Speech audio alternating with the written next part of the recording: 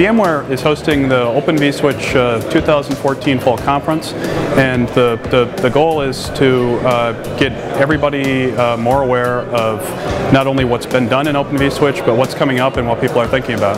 The idea is that we want to emphasize VMware's open source contributions, which often people have thought of VMware as not having a strong open source presence, and I think that Open vSwitch is a really good example of what VMware does contribute to the community.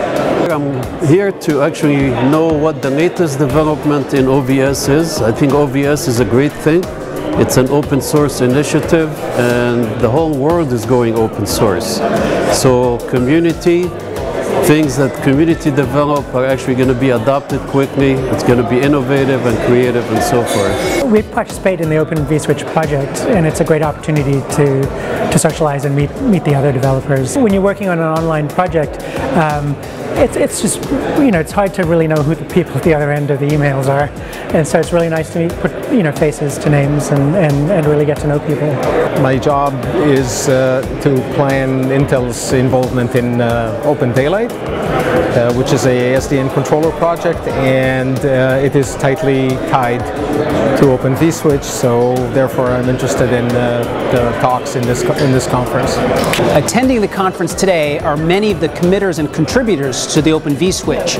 So what I hope to learn here is what's happening in the community right now that we expect to show up in future releases of OVS. I think virtualization and the functions that Open vSwitch provides on the hosts is a critical part of how networking is evolving, and we're a networking company and we want to participate in that.